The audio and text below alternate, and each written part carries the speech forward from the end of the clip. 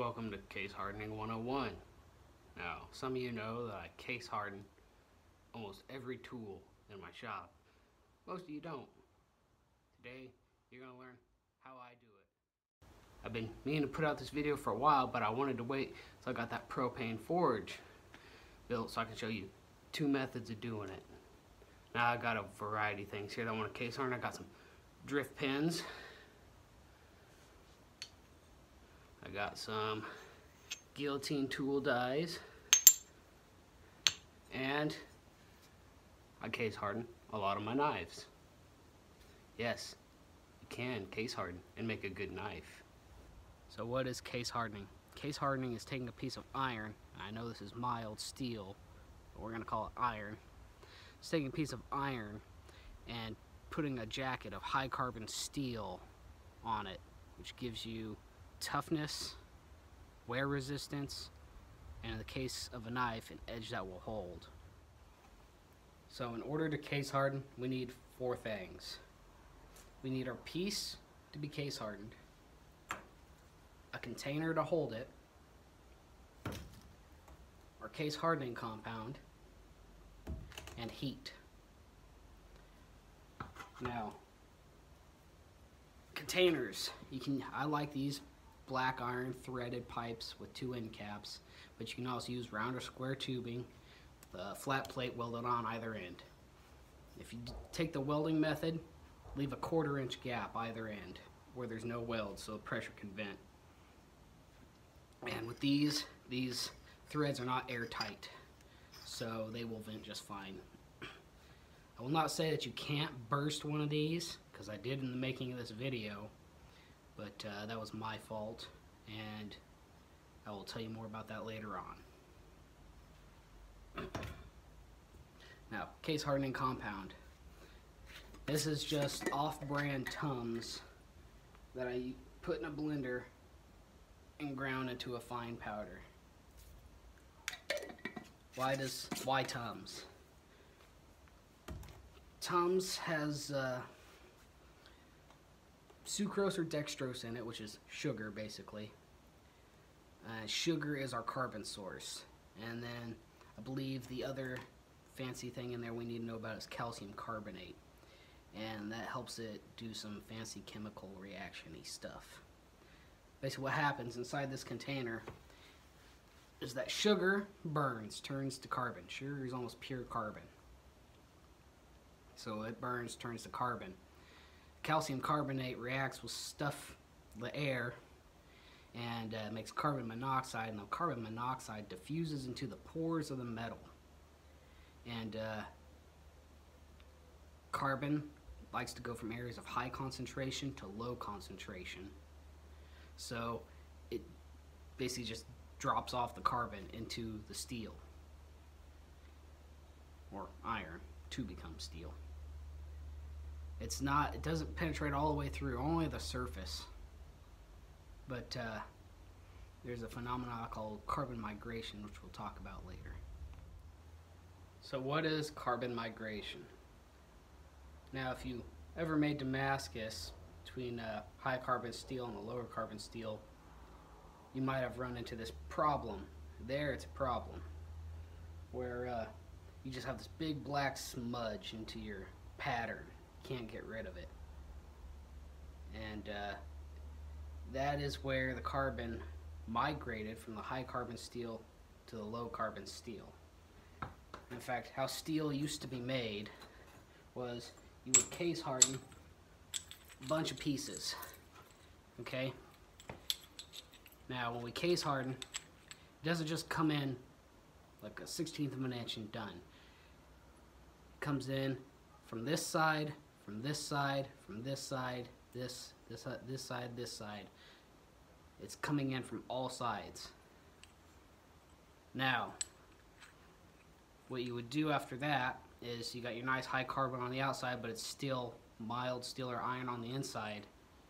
You would stack these, forge weld them together into a new bar. And during that forge welding, carbon, again, high concentrations to low concentrations, carbon migrates to the lower carbon portions in this and makes a more homogeneous steel.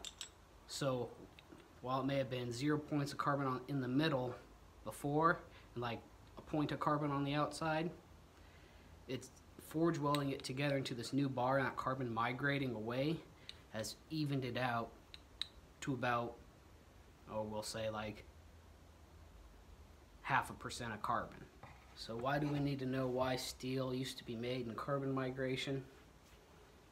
Because during our subsequent forging of these pieces, that carbon is going to migrate away from the outside to the inside. Again, if we're making Damascus, that's something to take into account. Is your carbon going to migrate and mess up your pattern? Now the first step we need to take in case hardening is to get our metal clean. You can see there's a bunch of forge scale on this piece. The carbon diffuses better into clean metal, and you don't have to worry about scale inside that container, because again, the oxygen's going to undergo a chemical reaction and change into carbon monoxide, which will not form scale on your piece. So don't use a new belt for this. I save all my old belts just for taking off this forge scale, taking it down to bare metal.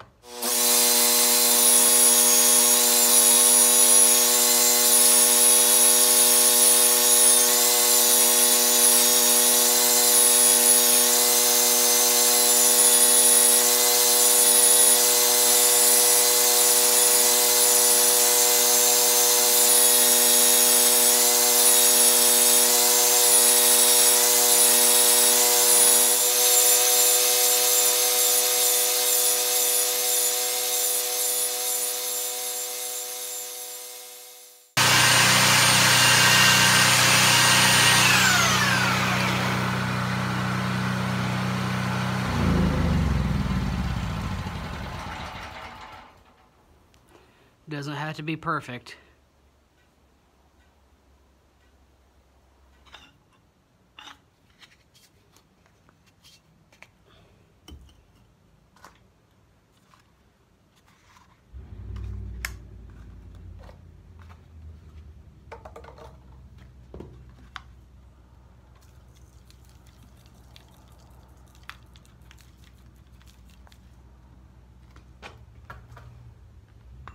Start by adding a little bit. Putting in some of our pieces.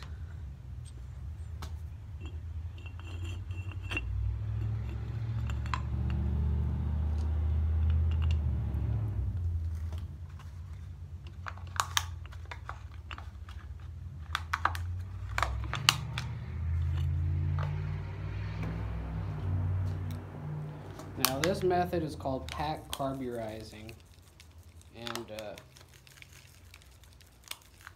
it is the least efficient, one could say.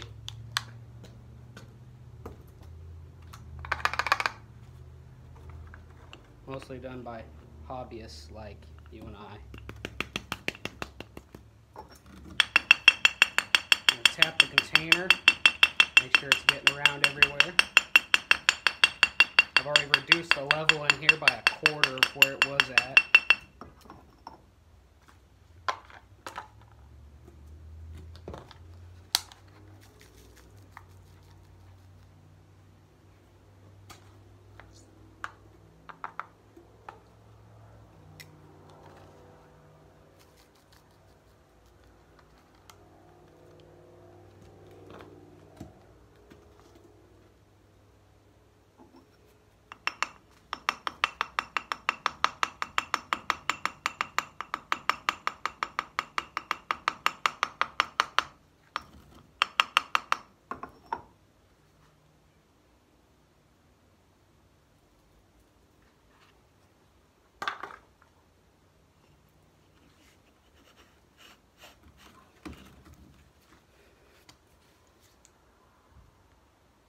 There we go.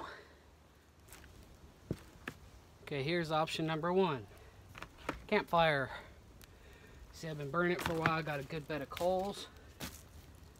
Can place that right in there. cover this sucker with wood.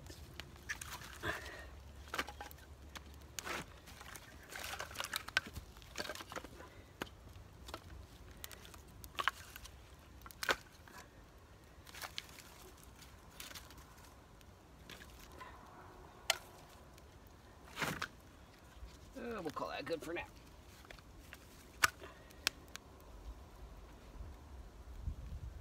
Now, once this burns down, we're gonna want to try and keep it about flush, the wood pile about flush with the top of these bricks. And once you see that container glowing orange, reddish orange, it's about you want to let it sit for about a 12 pack. And then after that, let it, or say you keep feeding the fire for a 12 pack, and then once the 12 pack's gone, you let the fire cool down naturally. And here's option 2.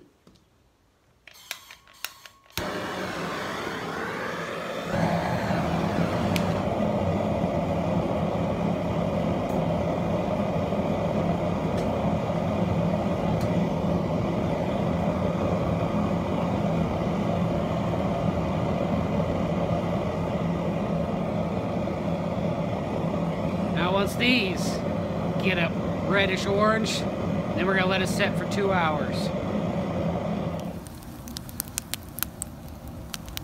I don't know if you can hear that. It sounds like a jet.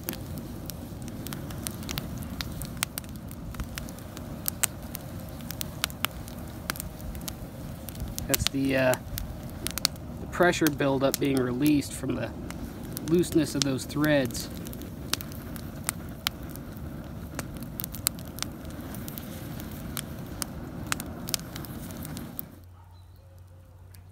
Okay, here's the progress on case hardening. Now, I moved the 2 from the propane forge into here as well, because as you will see when I pull these pipes out, what I did was on that pipe I put the seam right where the burner flame was hitting, and I wasn't paying no attention to it. And I had the burner on full blast. I forgot I had the burner on full blast. What that did was it allowed the gas to make a bubble here. Once the steel became non-magnetic and lost integrity, it made a bubble, and then finally those gases burst that seam. It went whoop, put out the propane forge flame. That was it. No explosion, just a depressurization. Now you can see we got a really good bed of coals in here. I've been using my forge hood on top as a cap to kind of help hold in the heat and trying to burn off the galvanization on it. But the pieces in here got red hot around 1 o'clock. It's almost 3 now, so I'm gonna load up this last bit of wood and let it go out on its own.